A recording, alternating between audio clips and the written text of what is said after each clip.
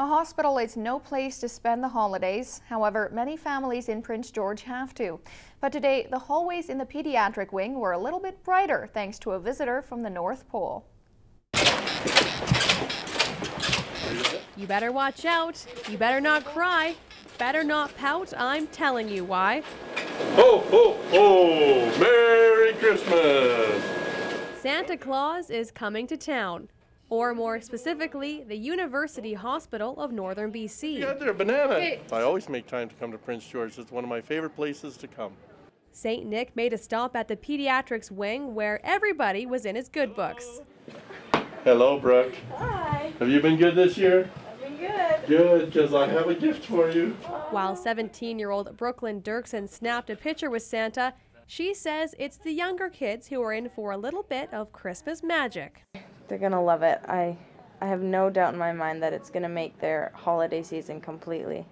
14-month-old Macy Funk seemed to be more entranced by the wrapping than the gift.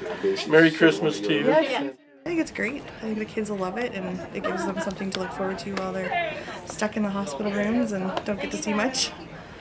The stopover from the North Pole is becoming a regular occurrence thanks to Dan Strickland at Remax City and the Cool family who have donated Christmas decorations. This actually began with a personal experience I had where I had to spend the night here on the ward with my son.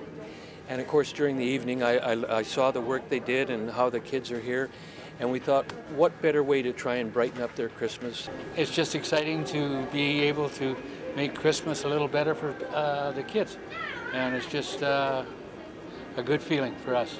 Just as quickly as he came to Prince George, it was very, very quick, and it happened in the blink of a second.